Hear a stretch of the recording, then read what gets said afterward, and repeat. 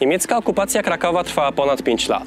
To wystarczająco długi okres na to, aby próbować zmienić oblicze miasta. Kraków, czy też Krakał, jako stolica Generalnego Gubernatorstwa, musiał sprostać oczekiwaniom i ambicjom Hansa Franka oraz pozostałych Niemców. W dzisiejszym odcinku przedstawię Państwu architektoniczne przemiany miasta w okresie II wojny światowej.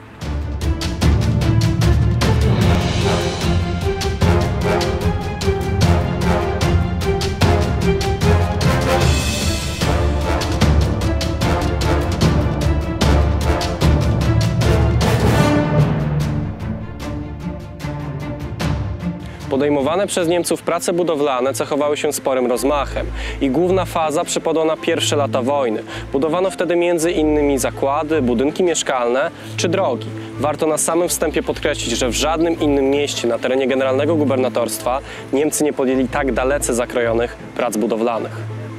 Z jednej strony kontynuowano polskie inwestycje sprzed wybuchu wojny, czego przykładem był m.in. gmach dzisiejszego Muzeum Narodowego, przemianowanego na Staatscasino, czyli kasyno państwowe Generalnego Gubernatorstwa, które oficjalnie otwarto 21 grudnia 1941 roku. Podobnie postąpiono z ukończoną niemalże w całości przed wojną konstrukcją dzisiejszej hali targowej, przemianowanej przez okupanta na Städtische Markthalle. Jej otwarcie nastąpiło 17 sierpnia 1940 roku. Otwarcie hali zostało wykorzystane przez propagandę dla pokazania rzekomego dobrobytu panującego w niemieckim Krakau. Półki sklepowe uginały się pod ilością dostępnych towarów, podczas gdy w pozostałych sklepach na terenie Krakowa brakowało podstawowych produktów. Budynek do dziś pełni funkcję miejsca handlowego. Podczas okupacji podjęto się również obniżeniu budynku Feniksa, zlokalizowanego przy rynku głównym. Nazwa budynku pochodziła od jego inwestorów, czyli wiedeńskiego Towarzystwa Ubezpieczeniowego Feniks, które w 1928 roku zwróciło się do architekta Adolfa Szyszko-Bohusza z propozycją zaprojektowania i wybudowania nowej kamienicy, którą ostatecznie ukończono w 1932 roku. W wyniku prac podjętych przez Niemców bezpowrotnie zlikwidowano modernistyczną attykę. Warto również wspomnieć o rozszerzeniu granic i uporządkowaniu Parku Bednarskiego w Podgórzu, jak i również o zlikwidowaniu fortu nieopodal ulic Lubicz i Kopernika. Modernizacji uległ również budynek gimnazjum imienia króla Jana III Sobieskiego, budynek Sokoła czy gmach Teatru Starego.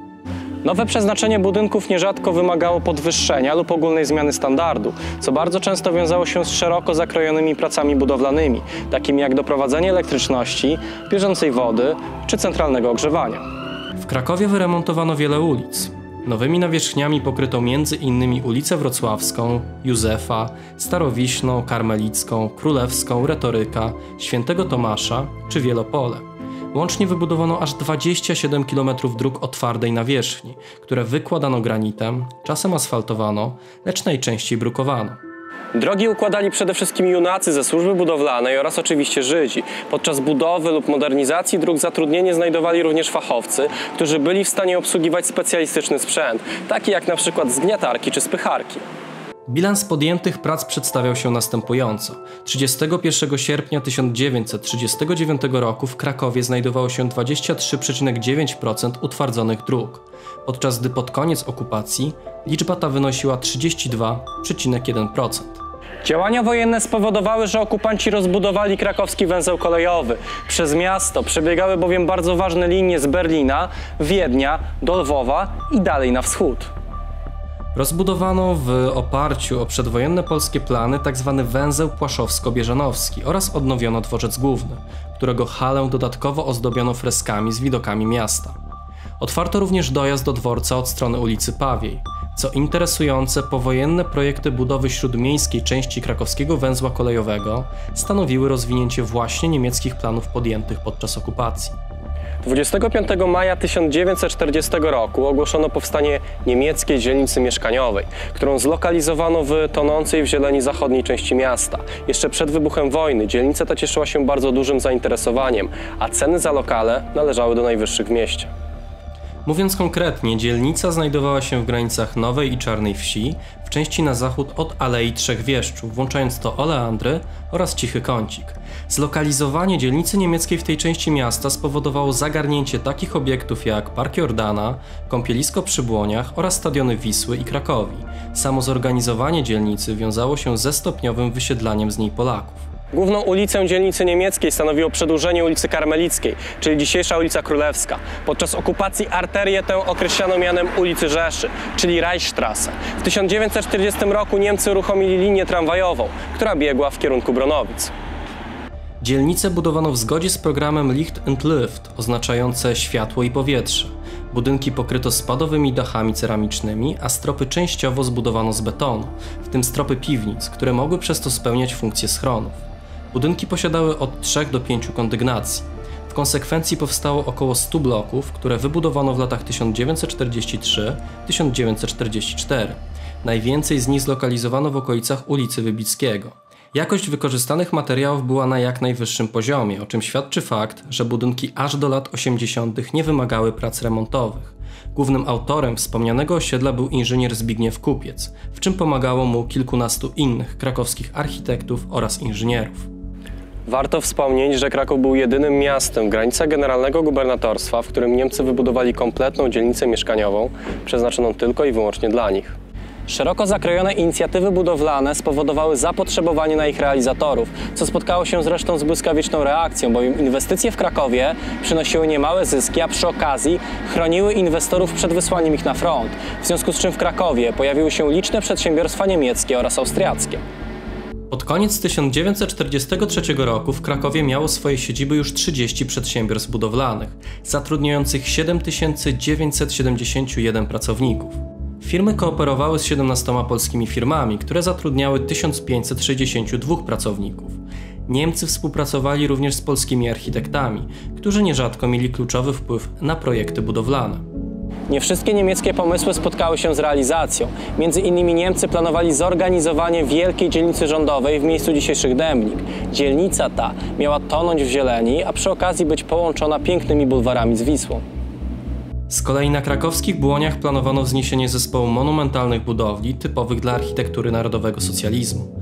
Makietę nowych Błoń przedstawiono Hansowi Frankowi już na początku 1941 roku. Planowano również zburzenie Kazimierza i postawienie tam gmachu rządowego oraz planowano rozbudowę ratusza miejskiego. Aby nie pozostawiać złudzeń. Przestrzeń miasta nie ulegała tylko i wyłącznie pozytywnym przemianom podczas okupacji. Warto podkreślić, że wraz z jego modernizacją postępowała jego germanizacja i nazyfikacja, której podstawowym przejawem było niszczenie polskości Krakowa.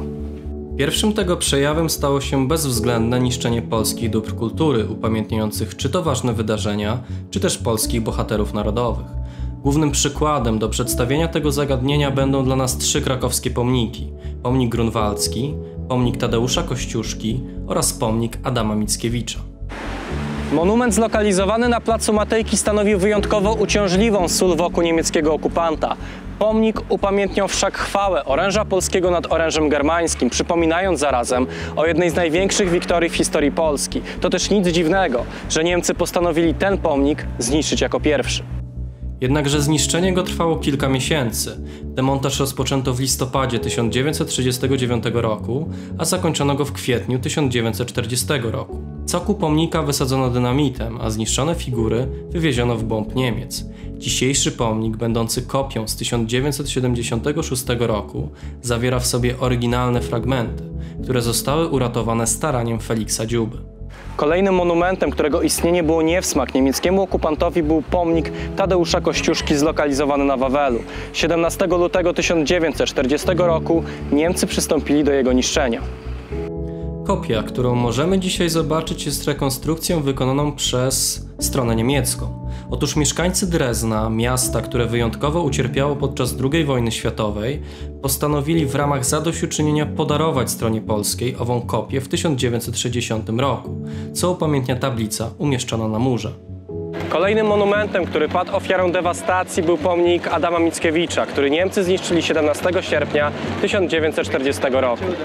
Z tego wydarzenia zachowały się wstrząsające fotografie ukazujące pomnik na sekundę przed upadkiem. Jego kopia została wykonana z fragmentów odnalezionych po wojnie na złomowisku w Hamburgu. Warto wspomnieć, że ówcześni krakowianie, będący tak jak dzisiejsi mieszkańcy miasta wyjątkowo przywiązani do pomnika, nie chcieli pogodzić się z jego zniknięciem. Akcentowano to w bardzo pomysłowy sposób. Otóż krakowianie, przechodząc przez rynek, okrężną drogą omijali miejsce, w którym wcześniej stał pomnik. Było to szczególnie zauważalne zimą, gdy na płycie leżał śnieg. Prace uczynione przez Niemców podczas okupacji są dziedzictwem niewątpliwie trudnym. Z jednej strony przyniosły dużo pozytywnych rzeczy, jak na przykład regulacja dróg czy modernizacja budynków. Z drugiej strony należy pamiętać, że pracom tym towarzyszyły dewastacje. Dość powiedzieć, że Kraków jest jednym z najciekawszych przykładów architektonicznych przemian podczas II wojny światowej. Dziękuję Państwu za uwagę i do zobaczenia w kolejnym odcinku.